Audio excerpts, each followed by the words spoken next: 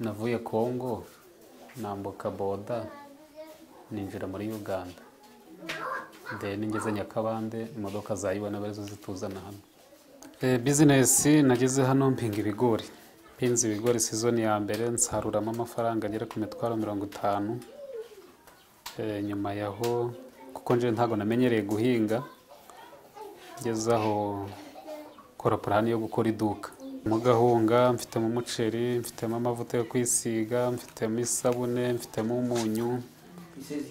Tundu twose ziragenda kuko uko natangiye ntago ari konde.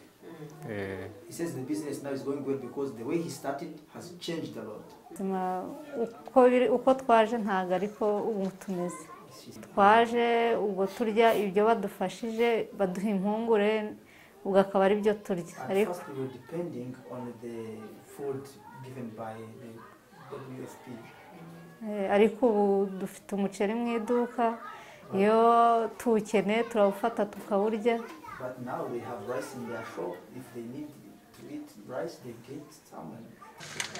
So who are the people? The people who have enough money.